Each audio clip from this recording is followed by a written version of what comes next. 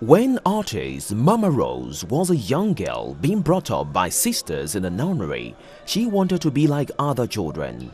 Born without arms, she needed help with everything, from getting dressed to eating and playing with toys. But it didn't take long for her to find a way to keep up. When I was young and I saw my friends writing, it made me want to be like them.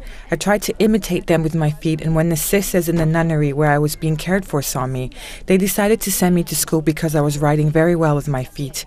After that, I was able to go to school just like normal.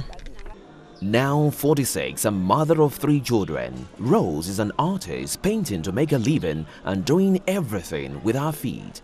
She lives and works in a center for the physically disabled in DRC's capital, Kinshasa, where as many as 50 disabled men, women and children with a variety of physical disabilities receive support.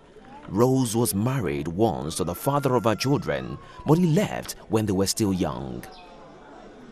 I have no husband. He left me with the children because he couldn't bear my suffering. But today I'm very happy because the children have grown up and they are the ones who care for me now and help me sell all my pictures. Her paintings go for up to $100 a piece, usually sold by word of mouth since she has no gallery or exhibition space to display them in. In DRC, physical disability still carries a stigma, especially when it makes someone reliant on the help or kindness of others. Which is why Ali, a friend of Mama Rose who also stays at the center, says she is an inspiration to him and others like her.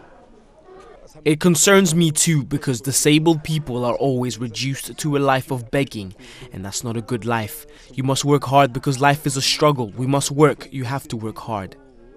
Always keen to counter the idea that being disabled means you have to ask for help from strangers, Mama Rose says she'd prefer to go hungry than beg on the street. Instead, she is surrounded by our children who help her go about her daily chores and bring in clients for our pictures. I stopped being envious of other people when I was a very young girl, even though that's what the world expects of me.